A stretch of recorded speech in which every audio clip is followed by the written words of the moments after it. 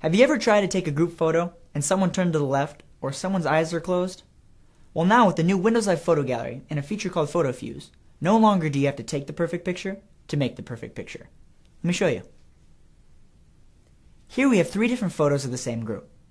In this one, Susie's eyes are closed, and over here Mike's not looking at the camera. And Julie, well, she's just taking off her glasses over here. And as you can see, no one picture is perfect. But what if we could take the best parts of each photo and bring them together into one perfect shot? With PhotoFuse, we can do just that. Simply select the photos you want to fuse, click Create, and then click on the PhotoFuse button.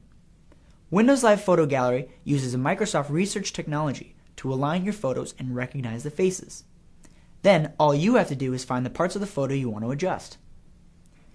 Click and drag your mouse around the parts you want to change, simply select the best option and click. Photo Gallery does all the rest. When you're done, click Save and Photo Gallery saves a new photo into your library. It's that simple. So with Windows Live Photo Gallery and PhotoFuse, you no longer have to take the perfect picture to make the perfect picture.